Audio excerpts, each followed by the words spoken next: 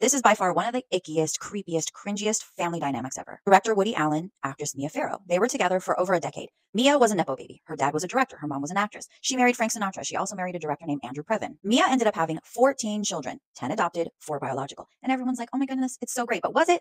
Was it really great? I'm all about love and family and helping those in need and saving the world. But is this what this was? I don't know. That's the question I'm asking. Because apparently she was struggling financially as well. So it's like, what's going on, girl? What are you doing? Mia meets Woody Allen and they start working together and they never live together. She has her apartment. He has his apartment. Woody adopts some of the kids and together they adopt Dylan and they have a biological child named Ronan. Now, Ronan, real name Satchel, can't stand his father. Hates his stinking guts. Okay. He's a journalist, can't stand Woody. Then to throw some more dysfunction into the mix, people are like, hold up.